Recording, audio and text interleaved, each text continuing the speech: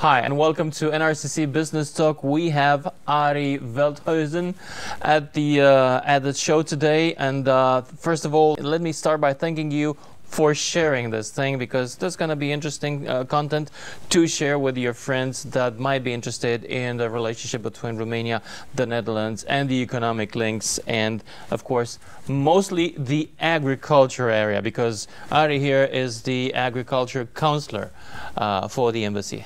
Hello, welcome. Thank you. First of all, second largest agriculture exporter, the Netherlands, in a very tiny place, you know? How do you do that? Exactly. Indeed, we are the second largest exporter in the world. We are the second largest exporter of agriculture in the world, and that's because we are able to produce very efficient. We're a very small country. After the Second World War, so in the 50s, 60s of past century, the Netherlands have innovated a lot of technologies and also knowledge to make on a very efficient way food. And this knowledge is well developed. The government invests a lot of it, and now we can export our technology, our knowledge, and our products. Secondly, why we are one of the largest exporters of the world is that we are a trade country. A lot of products or raw materials are coming into the Netherlands through the harbor of Rotterdam, and there then in the Netherlands it will be processed more or less, and then we export it. The export is actually mostly to the countries around us, so United Kingdom and Germany and France and Italy. I do get my Dutch cocoa every morning. It's from the Netherlands, right? I don't suspect you're growing it in the Netherlands. No, you're not. No, we import it. We import it. But that is actually, I think, one of the reasons that we're the second largest exporter of agricultural products in the world. Well, you started early. I mean, you started, what, 5 centuries early by going to India for spices. Now, going back to Romania, the agriculture here has been landlocked, has been usually a large-scale, during the communist time, a large-scale exploitation.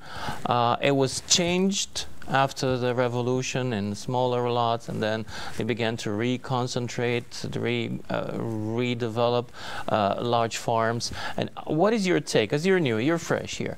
You had a chance to take a look around. How does it feel from a Dutch guy coming into Romania and looking at the Romanian agriculture? How does it look like? What I see actually is a country with a huge potential to produce food. And as you know, we all have our common responsibility in feeding the world. We have 10 billion people in 2050, and so we need to assure that we can produce enough food for all. And that is one of the tasks, especially I think for countries within the European Union, also for Romania. And I see that we can build as partners, we can build on the situation. The current situation in Romania is a situation of tradition. Romania has the largest number of farmers, especially the small-scale farmers in Europe. And if you talk about agriculture, then I see in the 6 months that I'm here, two groups. You see the agricultural families, and that there are these 2.5 million agricultural families who have, for instance, a cow, have a pig for pork meat. They grow a little bit for themselves, so they're self-sufficient. They trade a little bit with their neighbors. Maybe they have a small job, and they're not getting money from the European Union, from the Common Agricultural Policy, the direct income system. So these traditional farmers are, I think, very valuable, and it's also for Romania very nice that they have it, because you can also use it for use them or ask them to maintain the rural areas. But the other group, which is a quite important group, are the 1 million farms. The farms who receive direct income from the European Union, and the agricultural business is their profession. From this 1 million, there are, I think, around 850,000 farmers, still quite small. So, and I think maybe now 50,000 are professional, big, maybe a little bit less, more, I don't know exactly. And then you have a group in between. They are okay. They have more than a few hectares. So they're and this specific group needs to develop. Now, where do you come in? Are there specific projects, special projects, where the Dutch experts, maybe Dutch farmers, are getting involved in sharing the expertise with the Romanian farmers? Now, that is, we want to do that in partnership with the Romanian government. And we are sharing already our knowledge. In this year, 3 very important projects will be finalized that are so-called PIBs, Partners in International Business. And we have 1 PIB on dairy, 1 PIB on fruit, and 1 PIB on horticulture. And one of the future of these PIBs is that they have also consortia from Dutch companies. So we have a horticultural consortium which is involved already in the Romanian sector, a dairy consortium, the Dutch Dairy House, and a fruit consortium. And the past years, these 3 consortia have done several activities and did also some investments in Romania to build up their expertise, to build up their experience, and to seek for partnerships with Romania, to exchange knowledge and technology. Now, you know, Romania, we all know, has a huge potential due to the surface in the first place. But how do you think that we can develop sustainable food chains? In the first place, is Romania producing their food already sustainable and also circular? Especially these 2.5 million agricultural families. They don't waste their food. The food chains are very short. So I think in this group, sustainable production is not really an issue. It is sustainable, it's not efficient. When you see a person on a field with 1 cow, that's really not going to cut it in terms of efficiency. It's not efficient, of course, and you can make it more efficient, but I wonder whether, when we talk about this first group, this 2.5 million farms with which this way of living is their lifestyle, I wonder whether you want to focus on that group. Because they have also another role that's traditional, and you can focus on diversification and so on. Anyway, that group is going slowly fading out. Exactly. Because the kids are moving to town. Yeah, or other countries. Yeah. And so you have to focus on that second group. So farmers. Farmers. And the majority of them are also still producing sustainable. So it's indeed, as you said, a question of how can we professionalize this group, and how can we create a situation that the Romanians can contribute to the food security issues which are currently running in the world.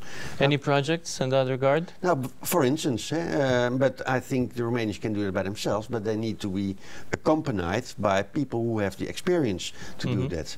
We have the experience to build up systems in which you can produce efficient food, also with less labor costs and so on. And Romania has the sources to do that. So together, as partners, we can do it. We are ready. We are ready to work together. And I'm not calling facilitating, I'm not calling it helping, and I'm not calling it, I think it's a win-win situation for both of us. And we are currently really seeking for possibilities to make this happen together with the Romanian government. Last week in the Netherlands, in Leeuwarden, which is the cultural capital of Europe, I think, this year. This year. Yeah. And there was a common agricultural policy conference in which the State Secretary of Agriculture, Mr. Mares, was invited. The former Secretary of State, Mr. Potor, was invited. They both were there, and they were introduced in the kind of examples and in the way we are treating with our rural area in the Netherlands. For instance, we have also farms in which you can go on holiday. We have just a cheese farm. We have farms which are transferred into kind of care farms where you can care for people. Now, you name it and you have a farm for it in the Netherlands. And that is also a kind of an experience in which you can showcase how you can maintain the rural areas. What is also important, and I want to frame that too, is that we see that many of the young people in the rural areas are leaving the country, are going to Western Europe or other countries, and it's seen as not really a positive experience. But on the other hand, you can also see a kind of a case that it's positive. They are going to other countries, they are looking into the world, they're learning different cultures, and as soon as they see it will be better here in maybe Romania, they will want to come back and change stuff here. Exactly. Yeah. Exactly. Talking about it's a kind of a transition period which takes a generation at least. Now, talking about change, we are taping this in February. We should have had 10 centimeters of snow. Instead, we have 10 degrees Celsius in Bucharest, which is not normal to my experience, also to our, collective memory. This is a bit strange, and this can imperil food supplies too. Global change and climate can imperil crops, for instance. What can we do together, and what can we do separately? Climate is an issue. Actually, the Sustainable Development Goals are talking about the climate, they're talking about food security and so on, and food safety. But climate is also one of the main reasons why we have to professionalize our food production. What can we do on that? Now, it's not just the agricultural sector who causes climate change, although the dairy of that's researched that the agricultural has a certain contribution to it. We should stop eating meat. Maybe, I don't know. I'm not an expert. At least beef. I'm not an expert. I like beef. Okay. And I like also dairy products. I'm